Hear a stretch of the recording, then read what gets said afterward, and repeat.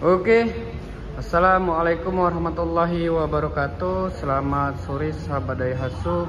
Kembali lagi ke YouTube kita, Daihatsu Sumsel Channel, bersama Ronald Daihatsu, sales Daihatsu ya guys. Oke, hari ini kita review all new Xenia 1,5R ADS. Nah, ini yang untuk Xenia tertingginya ya, untuk di ADS 1,5 1500 cc.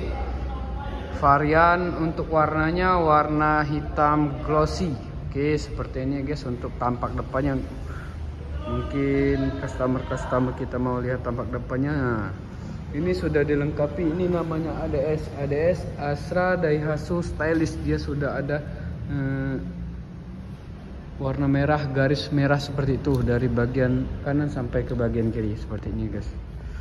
Tuh, contohnya seperti ini guys. Wow, tampilannya gagah dan sangar karena dilengkapi warna merah. Oke, untuk grillnya, dia grillnya seperti ini guys, untuk grill depan. Nah, ini untuk lebih cepat dingin untuk radiatornya, karena untuk lubang-lubangnya lumayan besar. Ini sudah lengkapi fog lamp ya. Fog lampnya masih halogen, masih lampu biasa. Ini untuk saya jelasin fitur-fitur dulu ya guys. Untuk di 1,5R ADS dia sudah dilengkapi kamera 360. Ada kamera di depan sana dan di samping, di bagian spion kiri dan kanan, bagian belakang. Dia kameranya seperti drone, seperti di atas ya guys. Kalau kita nanti kita lihat, kita coba. Ini kuncinya sudah start engine button. Oke, seperti ini untuk kunci all new Xenia 1,5R ADS. Nih saya lihatin untuk kamera depannya guys. Nah, dia sudah dilengkapi kamera seperti ini. Oke, lanjut lagi. Seperti ini lah guys. Ketinggian dari groundnya ini kurang lebih 40 cm ya guys. 40 cm kurang lebih dan kurang. Bisa lebih, bisa kurang juga. Untuk lampunya sudah pakai lampu LED. Nah, ini guys lampunya. Mantap. Cerah. Lampunya sudah dilengkapi lampu LED, mulai dari sen sampai ke lampu utamanya. Dan kalau untuk fog lampnya masih halogen, masih lampu fog lamp ya guys. Nih, biar lebih jelas lagi customer kita nih, ada list merah seperti ini menandakan mobil itu ADS Astra Daihatsu Stylish. Stylish, hitamnya hitam glossy ya guys. Ada bercak-bercak glossy-nya seperti ini. Oke, seperti itulah.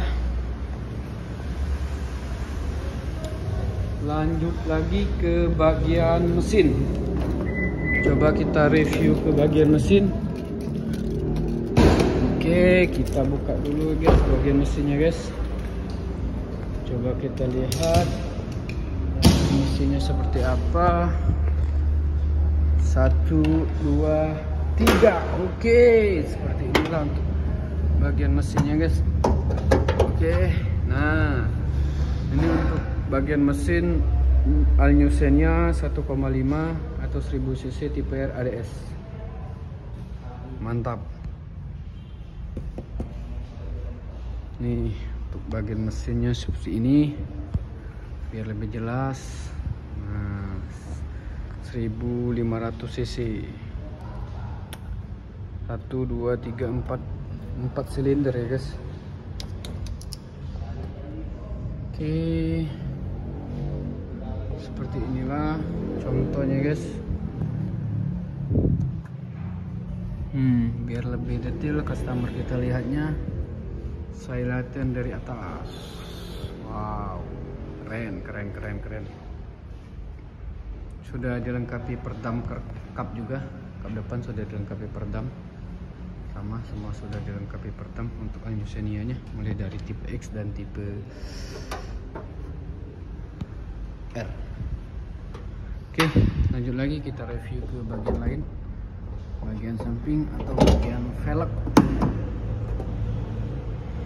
Oke, coba kita tutup. Oke, seperti itulah cara menutupnya. Lanjut lagi ke bagian velg. Ini velg namanya guys, bukan pilak, velg.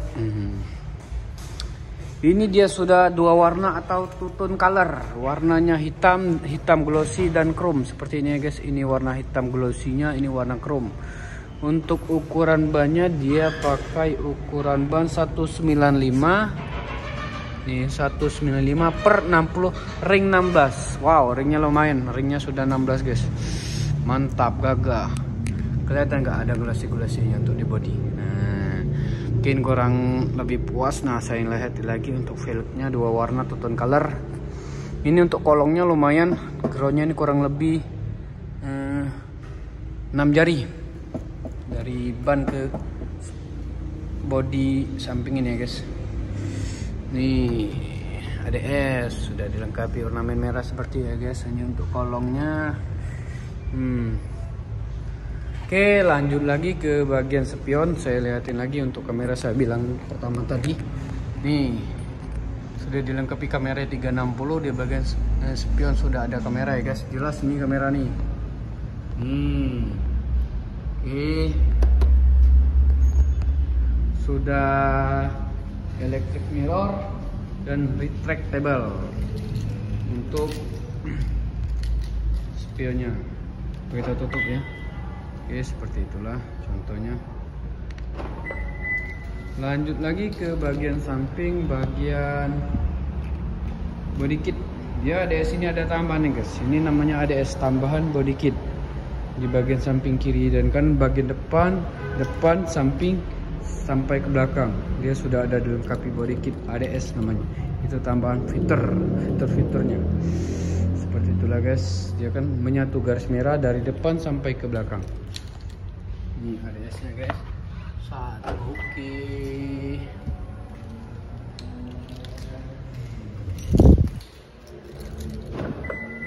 Tinggal kalau mau hidupin, asal kuncinya jangan jauh dari mobil. Tinggal tekan ini aja guys. Oke, dia sudah bisa tutup sendiri. Keyless atau layar sentuh. Oke, coba kita buka ya guys. Saya lihatin contoh barangnya. 0,5 aja. Oke. Oke. Nah, kita lanjut lagi ke bagian interior. Ini bagian sopir. Ini untuk pintu bagian kanan. Konsol box, tempat minum. Handle chrome, sudah chrome ya. Ini sudah chrome juga. Ini pengaturan spion. Retractable-nya ini untuk mirror, untuk kaca. Lanjut lagi ke bagian setir dan coba kita hidupin.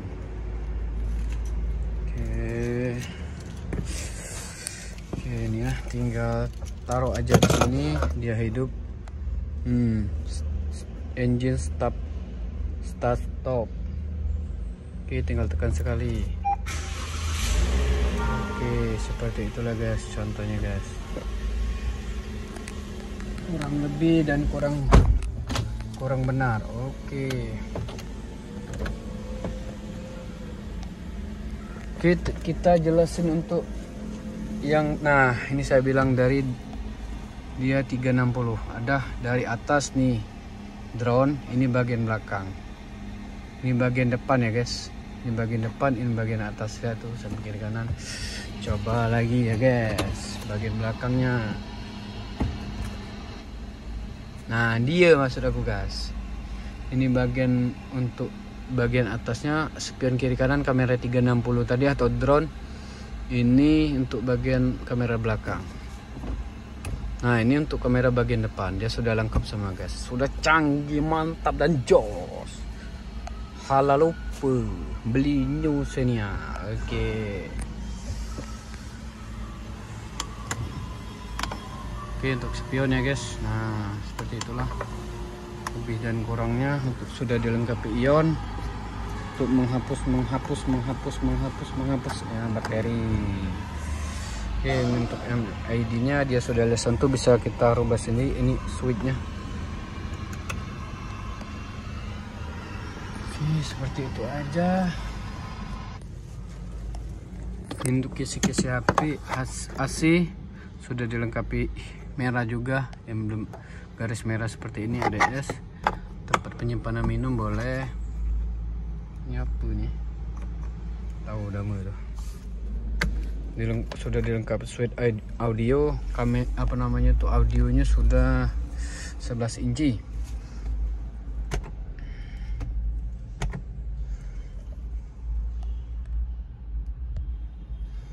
Untuk AC-nya sudah digital, transmisinya manual ini.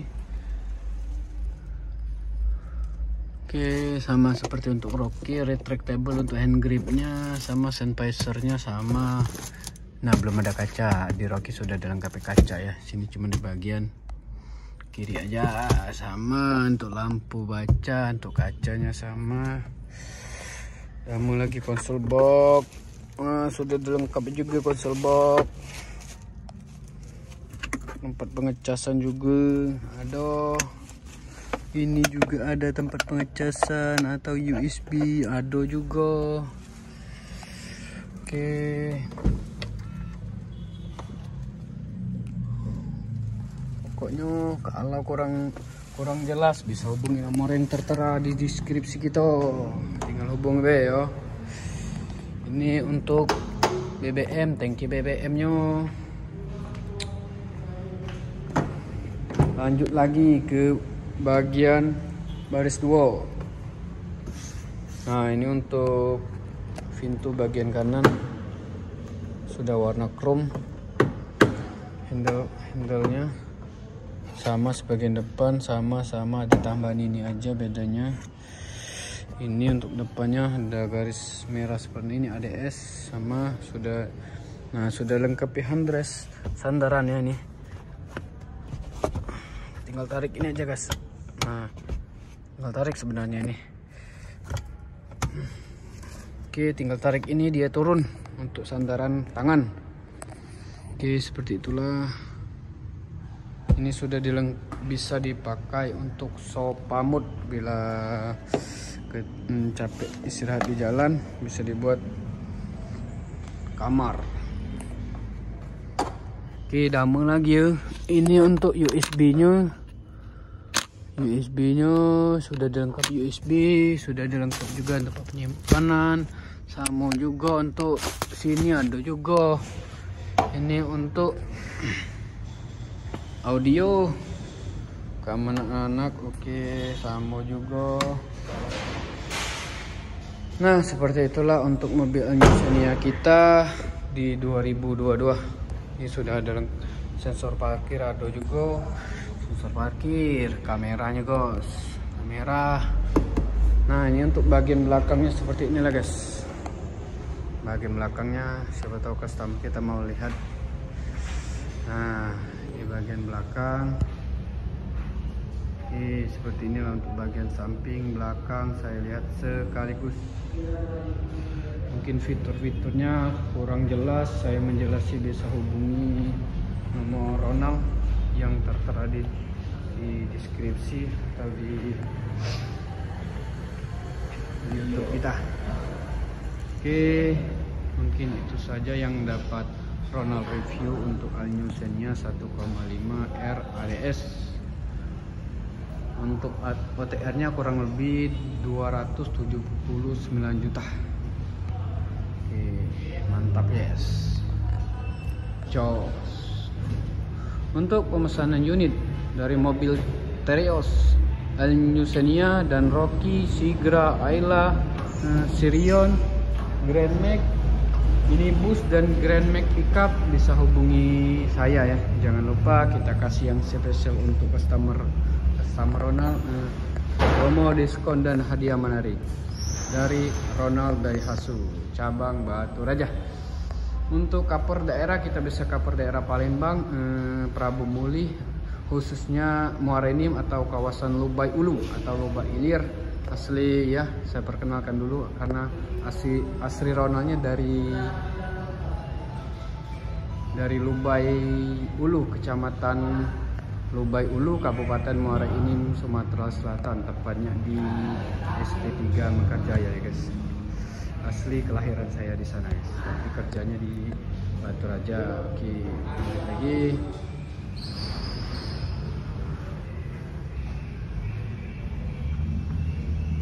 Mungkin itu saja yang dapat saya review atau runner review hari ini atau sore ini.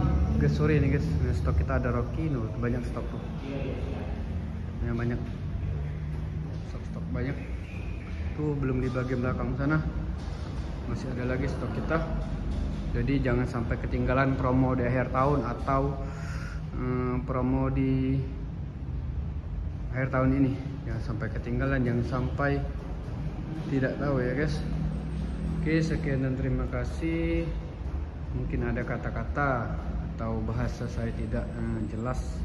Mohon maaf yang sebesar-besarnya karena saya hanya manusia biasa, tidak luput dari kesalahan.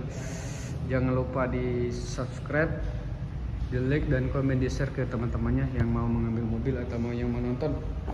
Oke, minta bantu supportnya channel YouTube kita supaya semakin maju dan berkembang, bisa berkarya semaksimal mungkin. Mungkin kurang, saya mohon maaf yang sebesar-besarnya karena saya hanya manusia biasa, yang sempurna itu hanyalah Allah Subhanahu wa taala atau Tuhan Yang Maha Esa. Sekian dan terima kasih. Wassalamualaikum warahmatullahi wabarakatuh. Selamat sore sahabat Daihatsu. See you next time.